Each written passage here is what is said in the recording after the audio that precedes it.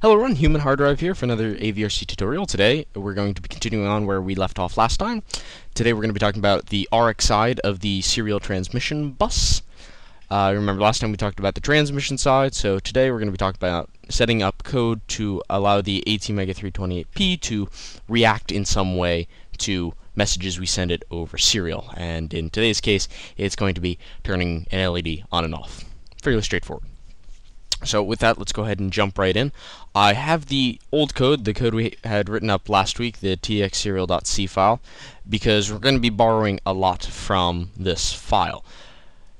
Because, well, we set up code to handle the setup for the UART in the TX video, so we just basically need to do the same thing for the RX. So I'm going to copy these few defines.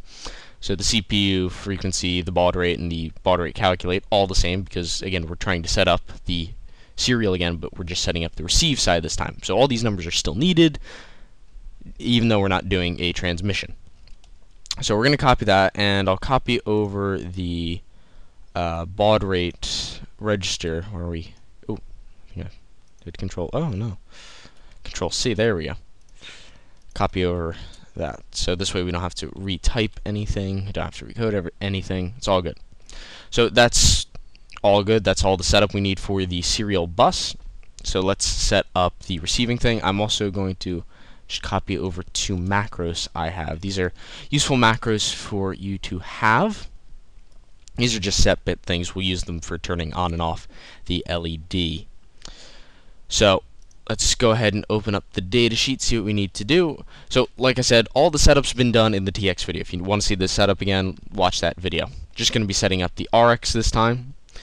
So, we can ignore the control status A register, because, again, not much there we need. There are some error things that you might want to take note of. We're not going to be talking about them in this video, mainly because during the setup for this, I wasn't able to generate any of these errors, no matter how hard I tried.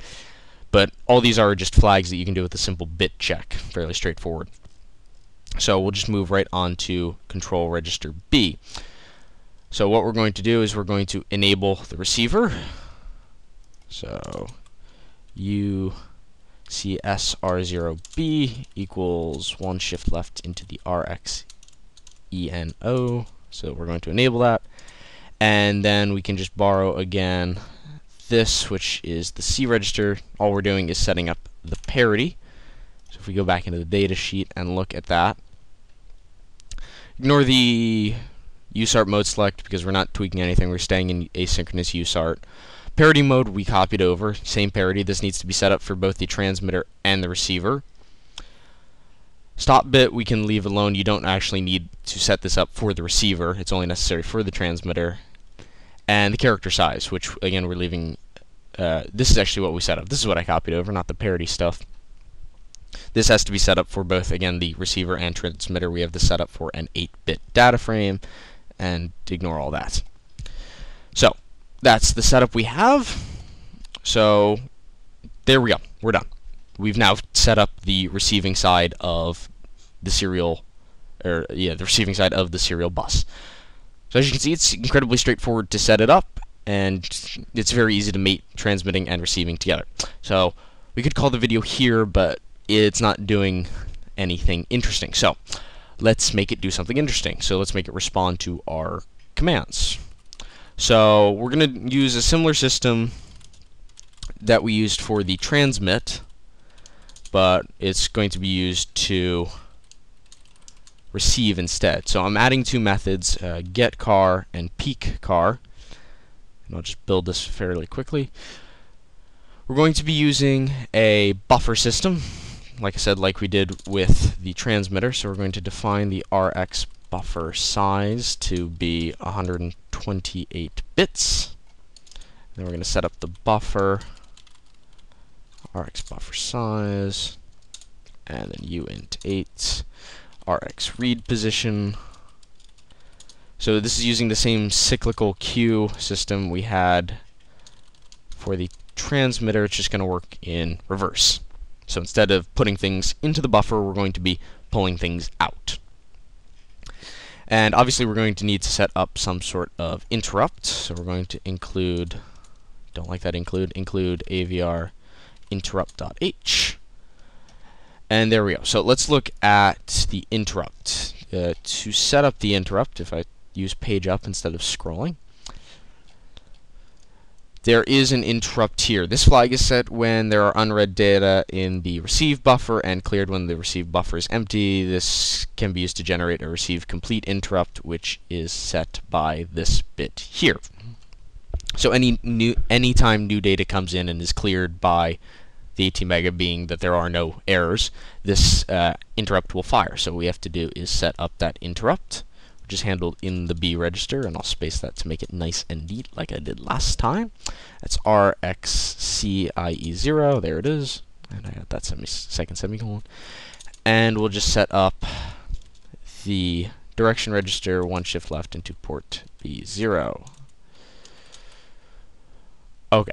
And obviously we're going to need to turn on external interrupts. So let's write the ISR. So ISR usart rxvect. So this will fire every time we get new data into the data register. So rx buffer at the rx buffer write position is going to equal UDR0.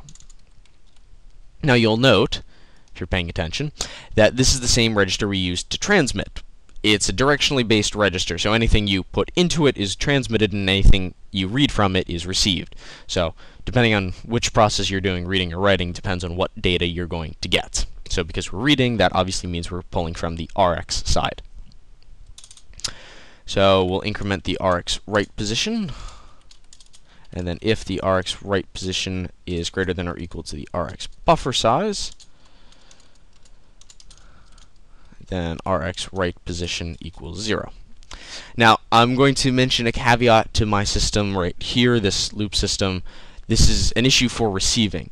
If you receive too many characters and the write position overlaps, the end comes back to the beginning and then reaches the read position, then you're going to have an issue. It's not going to read it as there being new data. So I'm not going to do it in this system, but take note that you do have to be aware that there is the possibility that it can overlap, come back to where you are reading from, and it could read this as there's no new data, which you'll see when I write this method, void getChar. So I'm going to set up a character called return or ret, and that's going to be set to a null character. And then I'm going to change it if the Rx read position does not equal the Rx write position. This is that caveat. So if it comes back and makes this case true, then it's always going to return a null character, even though there is data technically for you to read. So you're going to need to come up with some clever way around that. What I'm doing in this code, it's not really necessary, but you should, again, make note of that. So if the Rx, if there is a misalignment, meaning there is data to be read, then ret now equals the Rx buffer at the Rx read position. Then we increment the read position. And then if the Rx read position is greater than or equal to the Rx buffer size, then Rx read position equals 0. So we reset that to make sure I reset that properly. And there's one more method I had set up, peekChar. And this is slightly different than getChar, as you will see. And we'll set that to a null character. If Rx read position, that's not what I wanted. If Rx read position does not equal the Rx write position, return is still going to equal the Rx buffer at that read position, but I'm not going to increment the read position. All I want to do is know what the character on the top is. And I didn't do that down here. So getChar gets the character that is next to be read, but then increments the read position. This just lets you know what the next character to be read is. So you can use this for stream parsing, or stream parsing basically. So you don't always have to pop off the character and be forced to move on to the next one. You can just get a little sneak peek at what the next character is. It's a general system you see with streams like these. Okay, now we'll go into this while loop. So we'll say car C equals get car. If C equals 1, we'll set port B 0. So we'll just turn on the LED. Else, if C equals 0, we clear that bit. Nope, port B 0. And there we go. So if we run this, conflicting types, what did I do wrong? Go away. Oh, that should be car. There we go. And if I check that one more time, I called that void as well. Whoopsies, slipped that up. And that should be everything. Oh no, a return with no value. Oh, I'm slipping today, guys. Just run that one more time. Everything's great. Okay. So now I'll just go ahead and upload this program to the board. Make sure this is the right file. It is. Program this up.